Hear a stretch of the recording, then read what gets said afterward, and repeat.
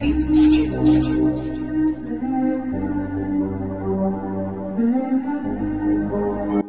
going on, everybody? It's your boy back with another video. This is going to be a review for Transformers Devastation for all platforms. Let's get straight into it, guys.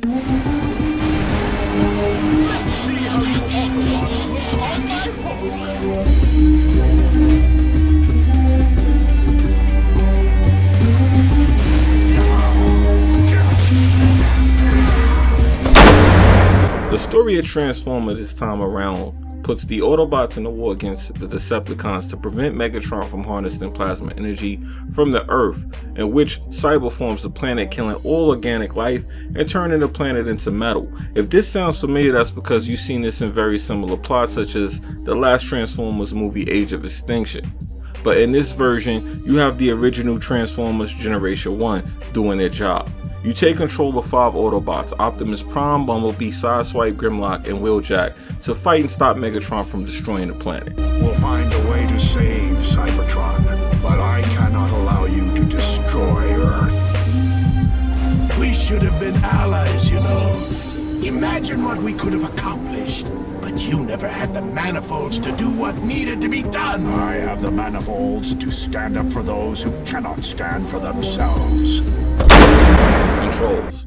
The control scheme for this game is what you would come to expect from a Transformer game, this being an action beat 'em up. You have your traditional melee attack and you also have your gun firing button. But what is unique about this iteration of the combo system is due to the fact that it focuses more on close combat and less on gun shooting, i.e. the beat 'em up style of the game. You can chain combos into something called the vehicle mode, where your Autobot will transform and mid-attack actually crash into your opponent, making the combo look cool, funny, hilarious, all in one. The reaction from it is actually something you just don't get tired of. I don't have any complaints about the controls. It's simple and to the point, and it obviously was built with the ideal of having either a casual kid or older person who's not really too familiar with getting all crazy with the controllers in mind. It's pretty simplistic and to the point, and I ain't mad at that at all. Now I know what the humans feel like when my windows are down. Look, some sort of cat.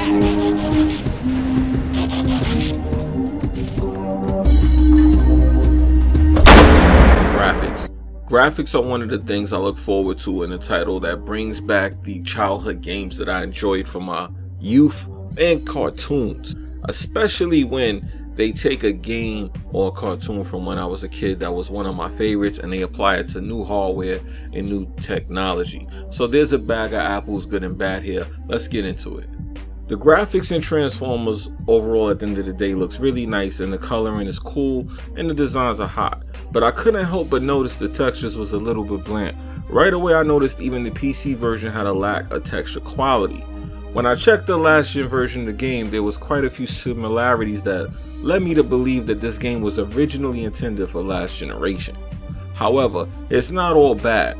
Graphically, the game does look pretty good considering the fact that the textures were definitely designed with last gen in mind. However, you do get the good and the bad here. One of the good things you get out of that is that for the next generation console, you will be getting this game running at 1080p, 60 frames per second, which is something that a lot of other games can't even say. So you do get the good, but of course, for last generation, since it's not 1080, you do not get the 1080. You will get the 720p version of this game, and you will get a targeted 60 frames, which is not promised. So you know that means you probably will be getting dips and you will be hovering somewhere around 30 frames per second. At least I hope so. I understand that this game caters to a market that spans across all platforms, and that's the reason for it being a multi-plat game. But graphically, in this department, I feel like this is one of the times that last generation ruined a good thing from being even better. Now, graphically, the game is impressive, and due to the fact that it doesn't have the textures I would expect when I turn the game to 4K resolution or even a 1080p PC game, I noticed that the comparison was very similar across all platforms. Of course, the advantage goes to PC for the unlocked frame rate, which if your hardware can do it, you can also achieve way more than 60 frames per second in this game. So overall, depending on what platform you get it from, it performs quite well. Considering for last gen, a lot of those games didn't even think of giving you 60 frames per second, and this game actually trying to achieve that. That's pretty impressive for last gen, so I won't knock it. Graphically though, however, the graphics are not in the realm of something that would deter me from making a purchase on this game. It's definitely good, and if I made it sound bad in any way, I didn't. However, I just wish that at the end of the day we could just see these games stop being held back by last generation, because it's quite honestly really good. I commend Platinum Studios for achieving 60 frames on consoles. This is something that a lot of other developers need to do to give you guys that great feeling experience, especially when a game has a lot of turns and twists and camera panning and action like this. So overall, Platinum Games did a great job with this title, and graphically I definitely think the graphics are pretty good, especially considering how it looked on last gen. It actually looked pretty good compared to a lot of games that are on there now.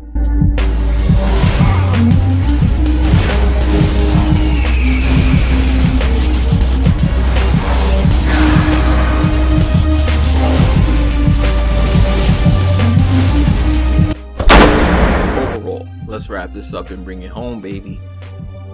Overall, Transformers Devastation is a mashup of everything you love about the original Transformers and everything Transformers throughout the timeline. You have the original G1 Transformers voice actors, you have the writers of the comic books, and you have the stories from the movies, along with accompanied by a $50 price tag for next generation. You can't really go wrong with that, and it's very hard not to really want to pick up the title, especially if you're a fan of Transformers, especially if you like the original Transformers, because you know over time they did different iterations of them. They had Beast, they had Headmasters, they had everything. I mean, you name it. I got lost in the sauce a couple times with it, you know what I'm saying? So at the end of the day, I think they did a good thing. And for you console guys out there who don't play on PC, they're giving you 60 frames per second. However, there are some things I will have to say about the overall purchase that you may want to consider. It has a lack of content, and it has a lack of internet support functions such as co-op or multiplayer. You just have the single player campaign. You have 2 modes, so there's not much in the form of content, and I understand why the price tag is now $50. However, if you are a fan of the game, it's definitely a good Transformers game to get. It's definitely something you want to add to the collection if you have the other Transformers games. Should I compare this to Rise of the Darkspark? If I had to compare the two, I would say that the options that you get in Rise of the Darkspark kind of beat this, as far as you get to decide whether to play with the Autobots and the Transformers. But what wasn't liked about that, of course, was the fact that they mixed and meshed and matched them, where you didn't really have much control over who played what missions. So in this game, you have your 5 Autobots, you play your missions, you beat the game, and you go about your business, and you get to enjoy another story of Transformers. Overall, I would have to say, if you're a fan like me, you definitely need to get the game for $50. It's not really it's not gonna kill you.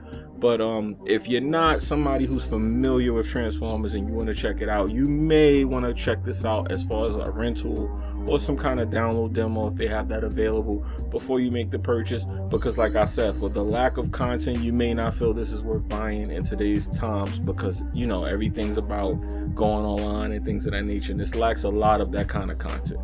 So overall, I would say if you're a fan, definitely buy this game. Definitely check it out. If you're not a fan of somebody that's new, you may want to rent this first before you see if it's worth a $50 purchase, because like I said, it's kind of short, and it's one of those wham bam thank you ma'am things that only fans will really enjoy. So with that being said, it's your boy Jimmybgaming. I'm out of here. Later. Hey, you know what it is. Before I go, I want you guys to tell me in the comment section below, are you getting this game? Are you renting this game? Are you skipping this game? Let me know what's the deal. If anybody's getting it, let me know what platform you're getting it for. And I'm also curious, do any of y'all even play last generation? Is it time for it to die? Anyway, let me know what you guys think in the comment section below. You know, I'll put this review together for you so you can let me know what you think. Let's talk about it. I'm out of here. Later. Video going up. That's going to be a new segment on my channel where I do suggestions on what people should get or use accessory wise for their gaming. So hopefully you guys mess with me on that. I'm gonna have like accessories for PC gaming, PlayStation, Xbox, and even Nintendo if that comes up. I currently do not own a Nintendo, so for you people that do Nintendo, I apologize, I don't have it, so I don't feel like I should get up here and talk about stuff I don't know. I'd rather do that than talk about shit from the perspective like how people say, oh, that's crap, that's garbage, and they don't own it. So since I don't own a Nintendo, I don't feel like it's my place to talk about Nintendo good or bad, because everything I'm saying is just an opinion, and I like to have some kind of factual, you know, information or tangible object in front of me when I'm talking about something, rather than just going based off what other people are saying.